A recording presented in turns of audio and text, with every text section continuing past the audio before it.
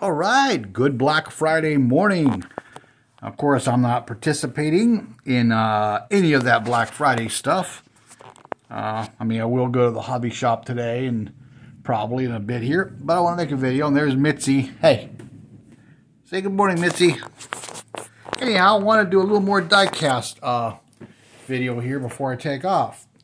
I'm going to do a couple, a little preview of the cards I'm sending to Naz's Ukraine auction that's happening on December 9th, I believe. But let's see if it'll focus. Okay, this is just a mild custom. In fact, it's just basically a wheel swap. I painted the interior on the Mercedes here. I left the body the way it comes from Hot Wheels because, let's face it, it looks pretty good. It's black. It's got the tampos front and rear.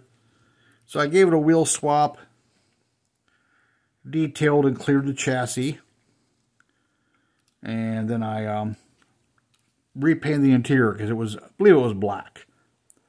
So I painted it red and detailed the speakers and some dash. But there it goes, focus. There it goes, and there's Deuce because he heard me talking. So that's going to be one I'm sending to auction. I think I got a total of 15 or 16 cards that are going. So if anybody sees anything they like, go to Nostalgic. And you'll be able to bid on these when the auction happens. This is a body and chassis that Naz sent me, in fact. He had stripped the wheels off of it. It was a premium car, the Lancer Evolution. So I had this for a while now, so I just put some wheels on it. Since I had some, I detailed the chassis, as you can see, and cleared it. And I put some wheels, and I also painted the interior gray and gave it a little bit of detail. You can see the gauges in there and stuff like that. So that's another one going to auction. Another just mild custom. Then here's one I've already showed you the body, but here it is done. This is the Apple wagon. I did the sedan last time, and when that light hits it just right, you can see the pearl specks in there. But the chassis cleared and painted. That's not just a red plastic. I gave it some actual gloss red paint and then cleared everything and detailed it. Gave it the red wheels and did some quick detail on the interior. And of course I detailed the grille and the engine or trans cooler, or whatever that would be on there, or turbo cooler. But yeah, that one's up for grabs. So Matt and Chris, have at it when the auction comes, but you're getting a preview of it now. So, and let me see what else I could show you. I don't want to show them all. I want Naz to show a lot of these off. So let's go with something, another mild custom. This is the Silverado. Got a rat fink on it. And I detailed the lights. Painted it. It was, I don't remember what color it was, but I painted the whole bed. Like, that was chassis or interior color at one time. So now it's all blue. These wheels are from Panda. They were black or silver. I used the Revell Chrome Spray. I don't know how durable this stuff's going to be. I used it on a couple of the last customs I did too, on the plastic parts. But I chromed them wheels out, and of course I gave the chassis some quick detailing and clear coat. So that's another one that's going to be up for grabs. Let's get it down low here. But yeah, it rolls. It looks cool. So that's one. And let's see what else I could show you without showing too much. I want some of these to be surprises. Okay, well here's one. I kind of showed you the before decals. This is the Maxima wagon, the drift wagon. Gave it some purple wheels. Let me bring up the light here a little bit more. I don't know how well that shows, but it's like a darker pink on the sides with the Blitz decals, which I have no idea what that is. And this guy who makes these decals is obsessed with number 23 on a lot of these. I don't know why. But I bare metaled the grill and painted the lights. Detailed the engine out a little bit, rather than it being all black. Gave the interior some detail. Painted that post black to hide it a little bit. Used some bare metal on those panels in the back to make it look like sheet aluminum. And of course, I detailed and clear coat the chassis. And yeah. And of course, yeah, the whole chassis got cleared. So that'd be pretty cool. Painted the marker lights. And yeah. That's pretty much done. I think I painted the visor over the sunroof. The Sharpie from the inside. I've tinted it a little bit. But that's one of them. That's all you'll see for now. There's more. But those you'll get to see when Nas sees them. Okay, let's go through some of my other die-casts. This is all die-cast stuff today. This is the Dom Perdome. This is one of those fatbacks. I think these came out in the early 2000s. But this is a really clean... I want to do something with it. Maybe like narrow these wheels a little bit. It's cartooned as crazy, but I like that kind of. But I'd like to, paint the taillights and do a little bit more detail and get rid of these excessively fat tires. Then I got these. These came from Nas. These were in a gift box after a, auction. These are his powder-coated cars. I still have yet what I want to do with these. Leave them powder-coated. They're beautiful. But I'm going to, go ahead and, do like tail lights and marker lights and stuff like that. Maybe detail the interior and chassis a little bit. And then I'm going to go ahead and drill these out and, tap them and put screws in them. So there's that one there. And with this, what is this thing? This is a Nissan 35 GTR R. So there's that one. Him and I actually did this same car, similar colors. I painted it a green like this. This is one of his powder coat cars, I believe. But, I'm going to do the same thing. Detail it out a little bit. Paint the belt on the blower. Little things like that. Paint the exhaust tips and keep it as is. I like the, the powder coat came out nicely, so why mess with it? But just add some details. And here's the Mad Manga he did. I believe this is a powder coat too. But, it's already got some details from the factory. You can see them in there. But I may do just a few more. Blacken the tips or even drill them out so they look hollow. But, yeah, there's that one. Now, what else I got in here? Oh, here's the sugar skull cloth that Nas used to ship stuff in. And there's just some baggies in here. And another present from Nas. Yeah, the Super Treasure Hunt Cobra, which is still in the Protecto pack. But yeah, that I'll keep. That's a valued member of my collection. I don't think I'll ever sell that. If I do, it'll be because I'm either desperate or when I'm old and about to die or something, I'm like, what am I going to do with this stuff? Gonna have to do something with it. Okay, this is just some of my stuff. I'll show you some of my... I have nowhere near as many Hot Wheels as I did. I had several cases like this, and some bigger full. Now, last year I gave away 280 to the hospital for the children. I gave away another 150 or more for the Christmas toy drive. And then I sold a bunch this past year like crazy. I just started selling stuff. I was kind of getting desperate for money. I was kind of getting broke there, so I sold a bunch for next to nothing. But anyhow, this is just some of what I got in there. I got these Matchbox Rancheros, which I eventually want to do some customizing to those. These you've seen. These were the Chevettes that Nas sent me or that I won in the auction. I know he sent me some, and I won some. You know, because there's the 55 with the error that he sent me. He sent me some other bonuses, and some of this came with the bids I did. Stuff I won, like these little cars. The tuned ones. There's the Matchbox car. And then more Chevettes. Another newer square body.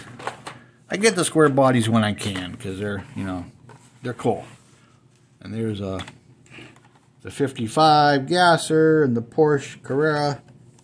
Some of these I bought recently and, you know, just threw them in the tote here. There's the Cyclone and the Silhouette Nissan. And there's Deuce knocking things over because it's what he does. He's good at that. The 57 Ford, which, you know, there's a model kit of this I have in there, so I might make a big and little, a mini-me version. There's the 62 Vet I recently picked up. The little Fiat, the little funky thing, I may do some custom work for that. And then I got the 72 Stingray. Yeah, let's see what else I got in here. Ah, yes. Volkswagen T1 panel. I forgot how and where I got this from. But it's not going to stay Disney, I can tell you that. Sooner or later, it's going to go into the strip tank. I know some collectors might, like, cringe at the very thought of me doing that, but I don't care. It's a die-cast toy. Who cares? Oh, I got another 510 wagon to do something with. I got a custom, and I don't remember who did this. I can't read it real well. Big Daddy Diecast, it looks like. I bought this at one of Nas's auction. It had a wheel swap on it. So I still got that. And got another Porsche. A friend of mine's husband has a real one. It's charcoal gray. I got to do one up for him and then give it to him. Then there's another Datsun wagon, which, you know, they'll all get the custom treatment sooner or later. Got the Matt and Debbie Hayes, and I got this little Civic Custom. It's got these really tiny wheels. Bless you, Deuce. You know, may do something with that someday. And got the Matt and Debbie Hayes, may do some wheel swapping to that. Got this, which I won at the auction too. This old diorama that, you know, I really should write on these things or write down who made this. If you're out there, shout out in the comments. But yeah, I made this little race car diorama thing. It's pretty cool, like a pit stop. So there's that. I got that in there. I got this Christmas car, which was a Christmas gift a few years ago from the girlfriend's daughter and son-in-law.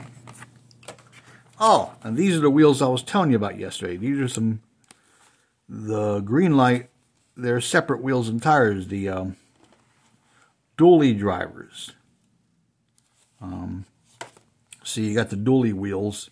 So I'm going to save some of these for those Hot Wheels team transport trucks.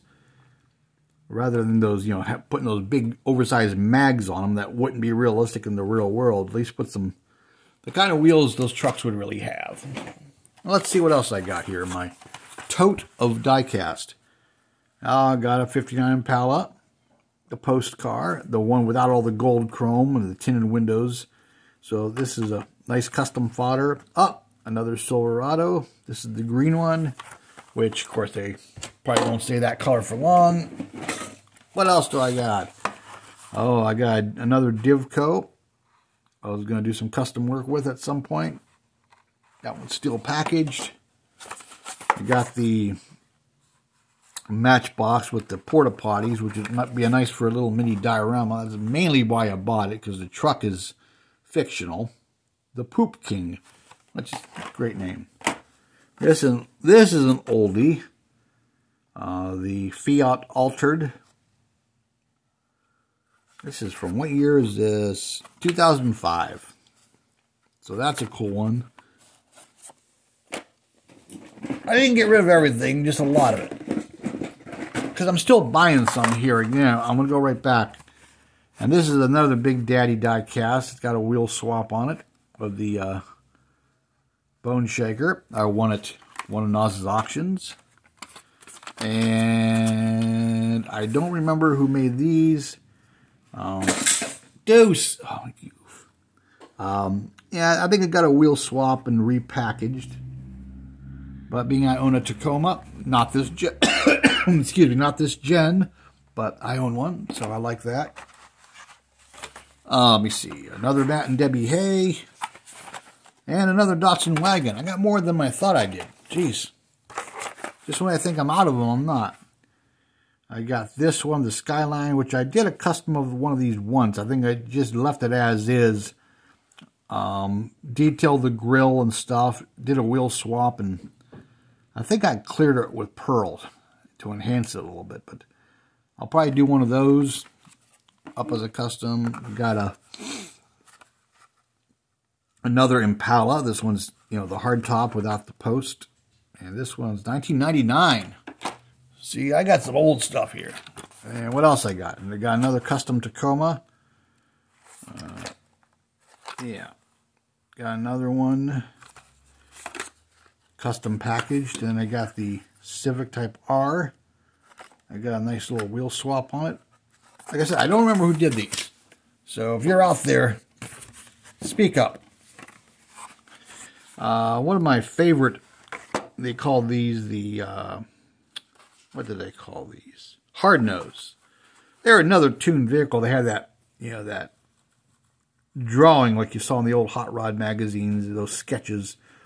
So I love this 59 Apache. I wish they would do a 1/25th scale model of this, you know, and do a stock version of this. But this makes a nice custom. And another gasser, which you can't go wrong with gassers. And then what else do we got? We're getting down to the bottom. The Volvo gasser, which I got to do one of these as a custom yet. Then I got this. It's slightly tuned. It's in the Happy Birthday packaging. But it's the Cadillac Escalade. It's actually detailed pretty nicely. I mean, it's got tampos front and rear. But I might do a wheel swap on that. Then I got the Silhouette Nissan Silvia, which, you know, is one of my ones I like to customize. Oh, what else we got here, Joe? Let's see. We got the tuned Silverado. We got another Porsche, different color one. But we got one. We got this, the Deuce Roadster, I think.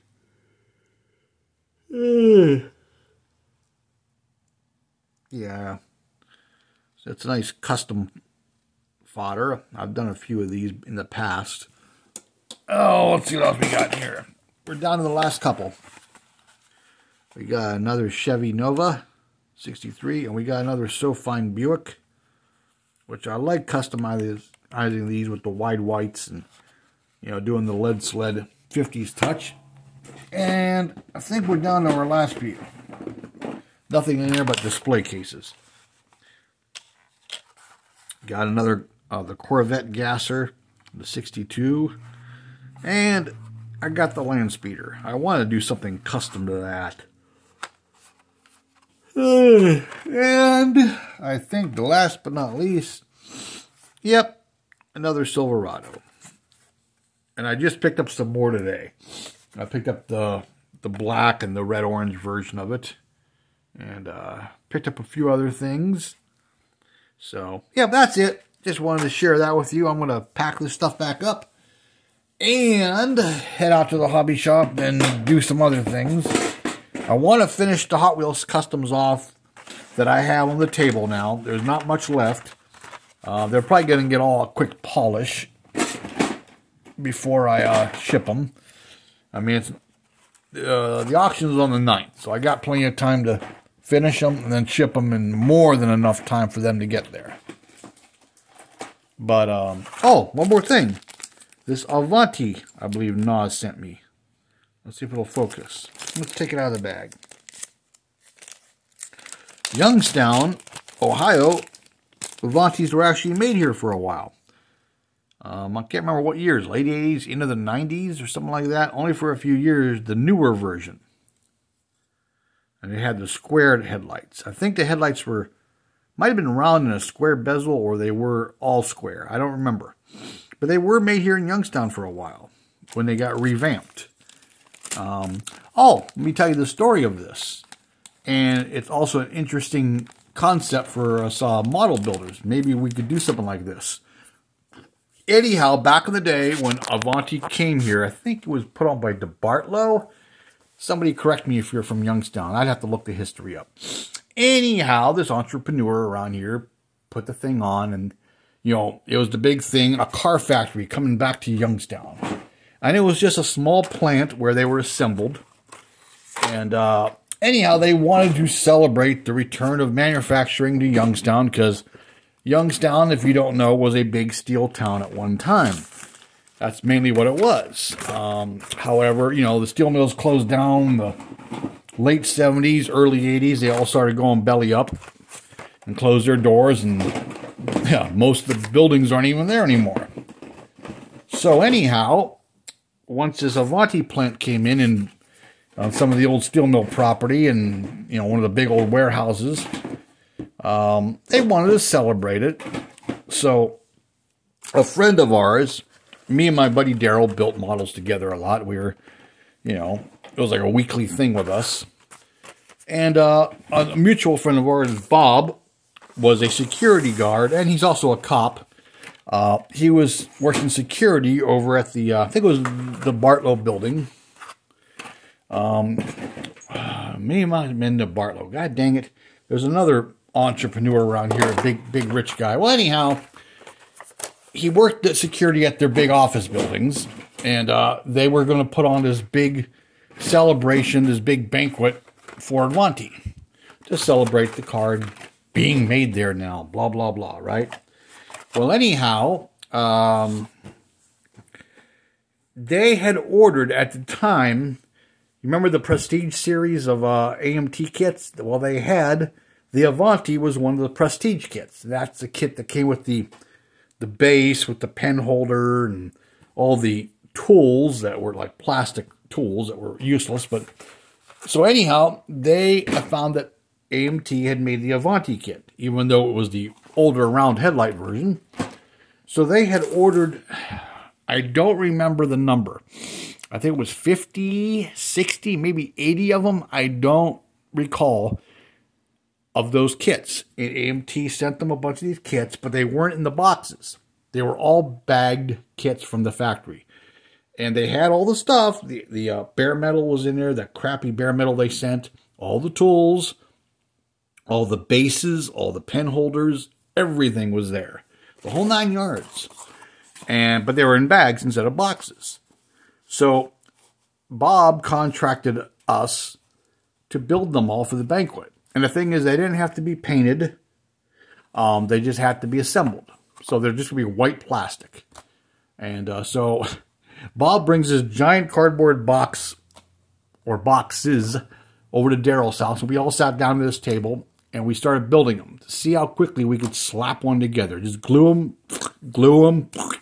Now, those didn't have the one-piece chassis, mind you. Those had a multi-piece chassis and everything else. And we spent how much time, each of us, trying to build one. And I'm like, oh my God, we're never going to get these done in time, because I forgot the time span we had to get these done. And so what we did, I said, hey, why don't we do this assembly line?